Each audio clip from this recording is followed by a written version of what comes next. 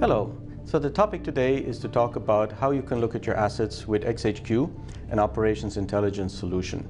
And I think many customers today do this. If you have a pump, you want to see things like predictive analytics on that pump, you want to see maintenance, you want to see history of repairs, costing information, and this is something people do in XHQ today in many solutions.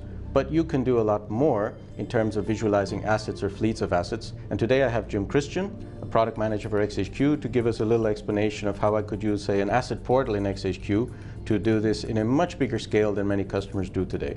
Jim? Okay, thanks, Aidan. Yeah, XHQ can do a lot of things. We can bring together information throughout the enterprise, so you can have a true asset portal for all assets. Some of our customers are interested in, for example, looking at all turbines or all drives or all pumps, all heat exchangers throughout their company. XHQ can help enable that by providing access and visibility to everything. Siemens has a broad portfolio, and I know for some of our customers that can go to things like parts management from Teamcenter, Bentley AssetWise for reliability.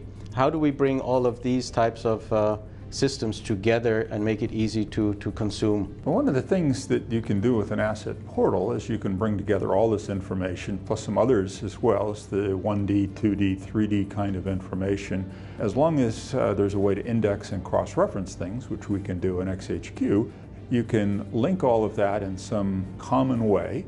Then you have access to everything about an asset. For example, the turbine, we can bring together some schematics, we can show process data, we can have links to PNIDs, we can have links to the work orders, to the parts list. All of those classes of information can be linked. It doesn't all have to come from Siemens either. We can link things from systems throughout the world, from any vendor, any place, pretty much. Okay, Jim. Well, thank you for that insight. So as you've just heard, if you're already looking at assets in XHQ or you plan to, you can do that in the normal way, or we can show you how to use XHQ as an asset portal to get a lot more value and oversight to all the systems that relate to that asset in your enterprise. Thank you. Siemens, ingenuity for life.